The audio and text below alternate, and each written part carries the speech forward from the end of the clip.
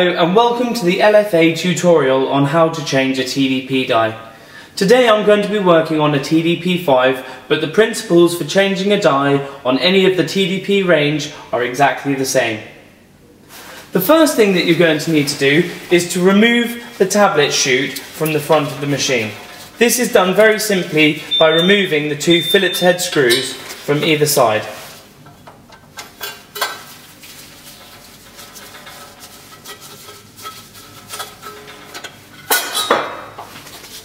The next thing that you're going to need to do is take the old die out of the machine.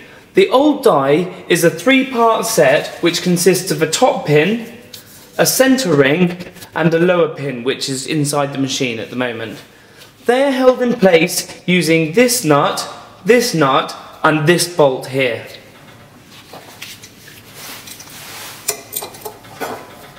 The first thing that you want to do is loosen off and remove all three of these.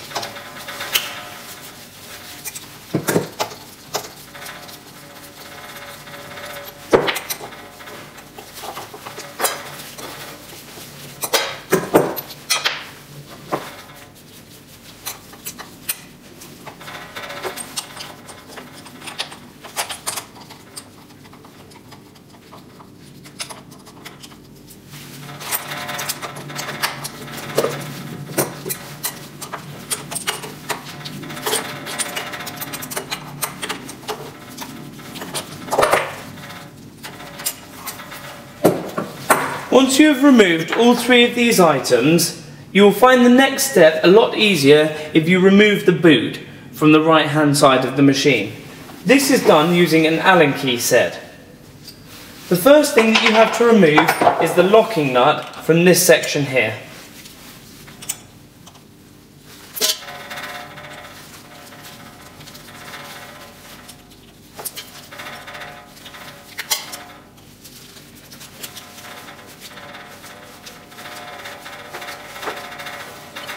You can then release the boot from the machine by turning this nut on the right to the left. If you're having problems removing this bolt here, a simple pair of claws will help you remove it a lot more easily.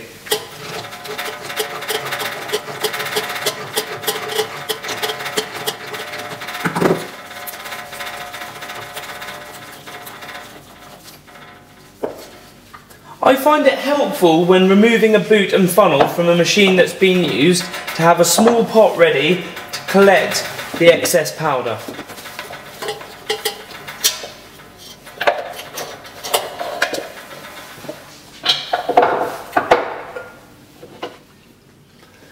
The next thing that you have to do is remove the upper pin. This simply pulls out like this. After this, you need to remove the centre ring so that you can gain access to the lower pin. I found that the best way to do this is to increase the ejection height to the point where it is pushing out the centre ring. Remove the bar from the right hand side that holds the two nuts in place, then overextend the ejection height. This, as you can see, will force the centre ring up inside the hole. Using the same pair of claws that you used to remove the boot, just grab hold and give it a little tug. This will quite often pull the lower pin with it. This gives you your complete set of an upper pin, a centre ring and a lower pin. The upper pin and the lower pin can be differentiated in two ways. The upper pin has a much shorter neck. The lower pin has a longer neck and it also has a small V groove cut out on the front so that it can be held in with the nut. The next thing that we need to do is start by inserting our new die. So that you can see the difference between the two tablets, I'm going for a 20mm die. This is one of the largest that the TDP5 can handle. This is the bottom die for the TDP5. As I have said before, it has the longer neck and the V groove cut out. This is the first item that I must insert.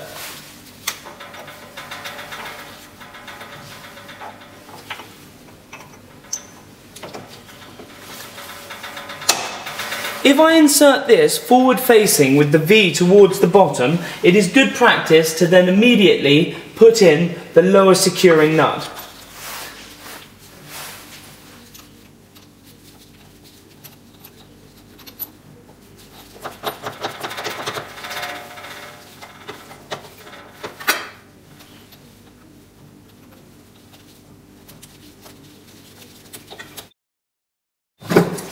One of the biggest problems that I find people get with their TDPs is that they've not gone round and properly secured all the nuts and bolts before operation. One of the biggest causes of damage to TDPs is not having all of the bolts securely fastened before operation.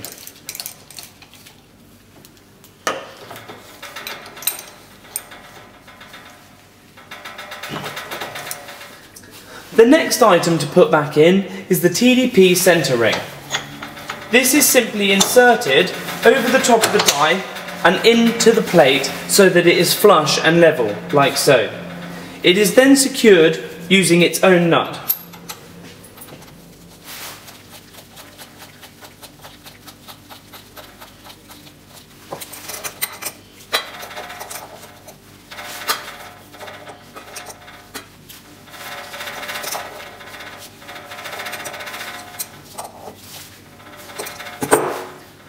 The last piece to go back into the machine is the upper die. On a smaller die, such as an 8mm one shown here, the locking nut can be slipped over the top, so it is not important as to which order they go on. However, as I am inserting a much larger die, this could also be shaped like an oval or triangular. It is important to make sure that the locking nut goes on with the upper die so that there's not a problem later when trying to attach it.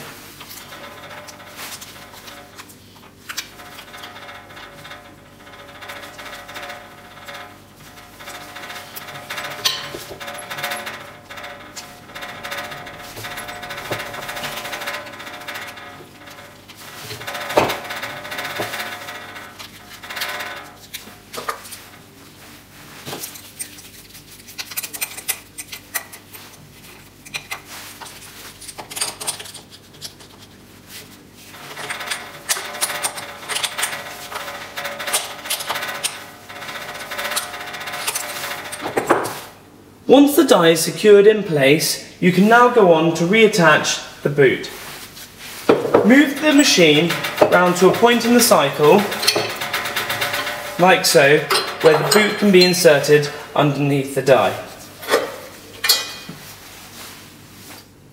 The boot is then re-secured using the locking nut and the spring.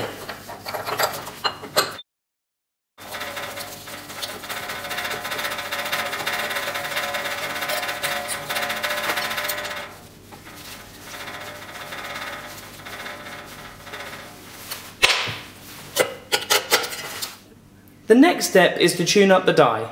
You can look at this at the LFA video on how to tune up a die. Thank you very much for watching, and if you have any more questions, please feel free to contact us at www.lfatabletpresses.co.uk.